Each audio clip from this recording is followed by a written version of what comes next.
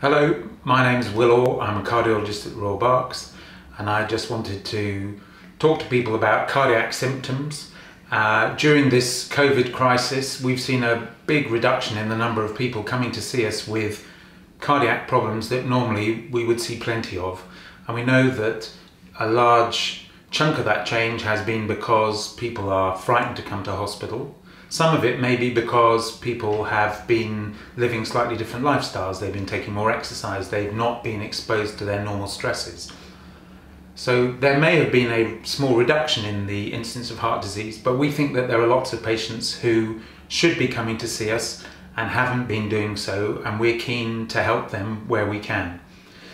We are running all of our normal services. It's safe for people to come to hospital to get tested, to be seen by our group of experts, and to make sure they've got the right treatment.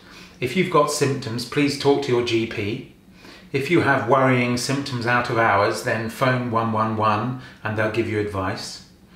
And if you have something suddenly go seriously wrong, if you get severe chest pain in the middle of the night or during the day, and that pain is something you've not experienced before, and it's not settling, and it's still there after 5 minutes, and certainly if it's still there after 10 minutes, then you should be phoning for an ambulance and let the paramedics come and assess you. They're experts. They'll know whether you're someone who should be going to hospital or whether you're safe to stay at home. But don't ignore those symptoms. Make sure that you speak to somebody who understands it, and we'll make sure that we help you properly.